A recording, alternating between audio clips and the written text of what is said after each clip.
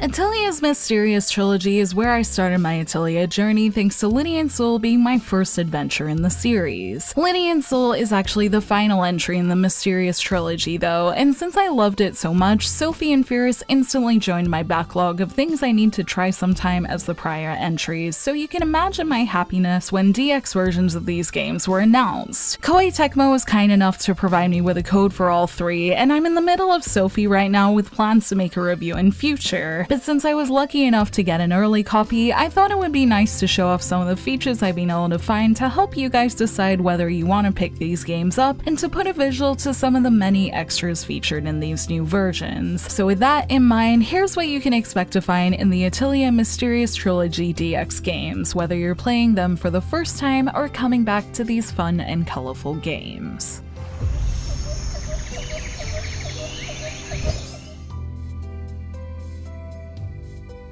The main draw to these DX versions, aside from their core games, is their new story content, especially for Atelier Sophie DX and Atelier Lydie and Suelle DX. Atelier Sophie DX receives a new story episode tied to a new costume that expands on Sophie's wish to be more like her grandma, featuring new events and is said to have story moments that will show her growth. Lydie and Suelle DX goes in a different direction with its extra story, connecting to the Atelier spin-off game Nelke and the Legendary Alchemist and giving us the first chance to freely explore the world of Westwald beyond the static way we could in the spin-off, complete with story moments that will apparently even include a boss battle that makes it sound like a proper episode. When I started making this video, I hadn't unlocked any of this extra content, but as I kept playing Sophie, at around the 9-hour mark, I began getting events for Sophie's new costume, which fits seamlessly into the usual flow of events, and if I didn't know it was new for this DX version, I probably wouldn't have realized it was new content, but I'm glad it's there as I really love the new costume, and I'm looking forward to seeing the rest of the events that are supposed to run in conjunction with the main story. As for Lydie and Suelle DX, I haven't unlocked the new content for it yet, as I only jumped in for about an hour for this video as I'm planning to play through these games in order, but the website clarifies that the new Nelke features can be unlocked by finding all the fragments of the mysterious paintings from treasure chests in the painting worlds, making it sound like we'll need to explore most, if not all, of the original painting worlds to get the new Nelke one. One thing for sure is that you'll have to put at least a decent amount into each game before you're able to play with these new stories, so keep that in mind if this is the main reason you're picking up this content, as it's not something you can just boot up and play with immediately, but they do fit into these worlds well, at least making them feel like natural additions to these games. Also, there's a reason I haven't mentioned Atelier Firis DX yet, and that's because unlike Sophie and Lydie and Suelle DX, it doesn't feature a big new story episode, and rather adds more things to play with like new vehicles and harder bosses. That's not to say it won't get any new story events though, as Koei Tecmo have shown on social media that as you create new things, there will be the post-item creation events that Atelier usually has for special ones that are a nice cherry on top of the new quests Firis will have to play with that will let you beat 7 new monsters and a stronger version of a boss. That means Firis has its own decent amount of new things to enjoy in its own right. The content I'm personally most excited to see is the story stuff though, although I'm sure I'll appreciate the gameplay side of things once I've played with Firis and have a better understanding of what they are, and in any case, it's nice that these DX versions are the first one to give more than just DLC and quality of life updates to play with.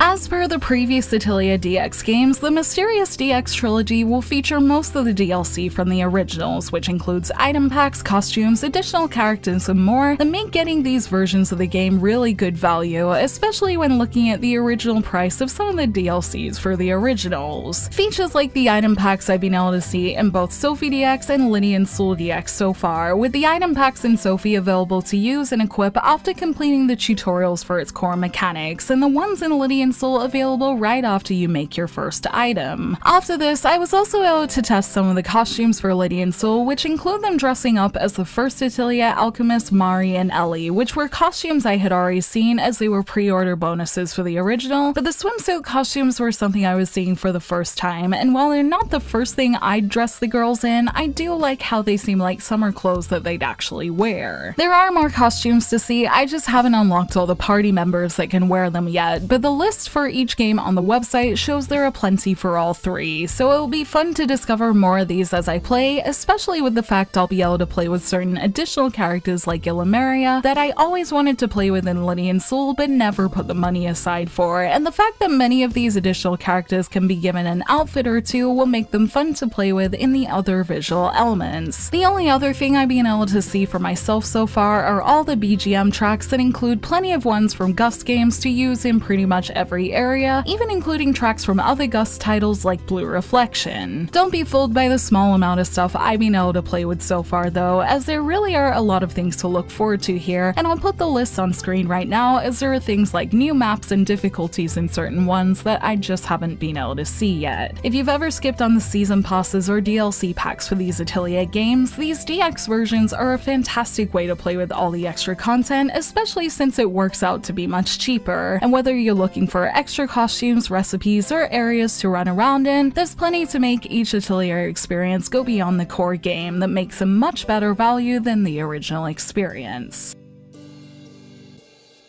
While getting all the original DLC and new story content for these games would already make it worth it for me, there are other additions to sweeten things for new players and old that make replaying these games more enjoyable if you've played them before, and also give them some features we'd expect from modern Atelier. First is the fact that photo mode has been added to all three games in the way we'd expect from Ryza 1 and 2, with characters able to be posed and given a variety of facial expressions that already had me looking at the world of Lydie and Suelle differently when I tried it out, as I never realized just how many good photo spots there were. Also, if you've ever played any of the other DX games, quality of life features like being able to dash and fast forward battles has been added too, meaning you can get through these quicker than before if you'd like, which I can imagine will be nice for those replaying the games, and was nice for me the other day when I wanted to save before dashing out to work. On the topic of visuals, I'm playing on PS4, and a few years ago I played the original Lydie and Suelle on PS4 too, and when I compared the original to the DX version, I couldn't really find any difference between the two visually, aside from maybe a few extra plants added to the title screen. I do hope there will be some difference for those playing on Switch though, as I remember when I tried the Japanese demo for Lydie and Suelle finding the visuals to look flatter than they did on PS4, but the Switch footage of all versions seems fairly promising if Koei Tecmo Japan's livestream last month was anything to go off. So if any of you end up picking up the Switch version, feel free to comment below about how it's looking and performing, as I'm sure those planning to pick it up would be interested to know. Getting back to my PS4 version though, while there weren't any noticeable upgrades, I was pleased that they didn't feel dated thanks to a lot of the character designs being so sharp and colorful, and also the fact that Sophie still performs at a nice 60 frames per second on PS4, making it feel nice and smooth to play, with load screens also being very quick and snappy that makes what it lacks in modern visuals more like Ryza 2 easily being made up for by how quick it is to get around its world. Another thing I thought I should mention for new players is that Atelier Sophie DX and presumably Firis default to having the Japanese dub on when you first play, even though they both have English dubs. This is probably to make it less jarring when you get to Lydie and Suelle and can no longer hear English voiceover as it isn't dubbed, but I know some people will want to use the English dub regardless, so just keep this in mind as there is the option to do so in Sophie and Firis, it just might not seem obvious at the start. Finally, as a nice little bonus, each game comes with a digital art book, something I didn't know until I received the games that was a nice touch, as Noko and Yugen's art for these games is really beautiful. I've only looked at the Lydie and Suelle one so far to avoid spoilers, and there are some really pretty promo artworks that I was very excited to see for the first time, and they all play the lovely soundtrack in the background that make them really nice to open up and take a look at while looking back on the game. Whether it's additions like this and photo mode, or all the DLC and new content, it's stuff like this that make it seem like Gust and Koei Tecmo have done their best to make these DX versions worth it, whether you're getting them for the first time or trying to get these games in their most complete form, and extras like this definitely make it seem like the best way to enjoy the mysterious trilogy.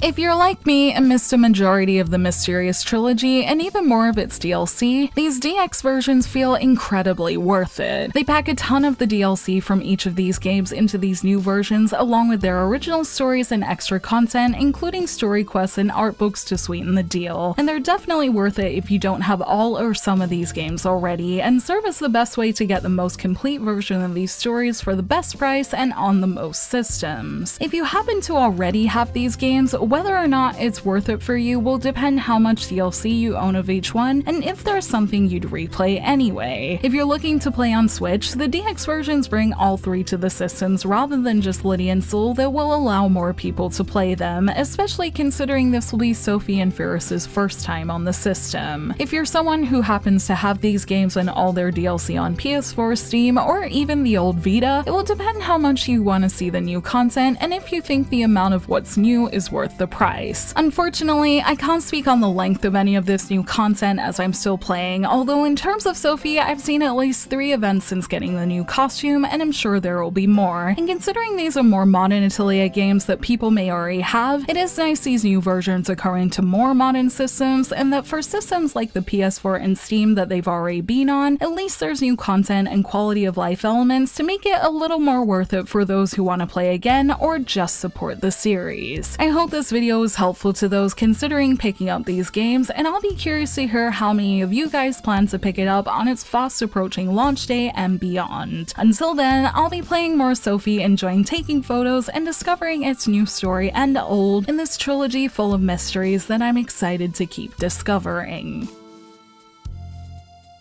Thank you for watching this video. Let me know in the comments below if you've played the Mysterious Trilogy before, and whether you have or not, let me know if you plan on picking up these DX versions. You can like and share this video if you enjoyed it, subscribe to my channel for more JRPG content like this, and ring that bell to get notifications on whenever I post so you don't miss a thing. You can check out more videos here, and you can find me on social media on Twitter, Facebook, and Instagram, all at JRPG Jungle. Links to those will be in the description below, and until next time, thank you, bye!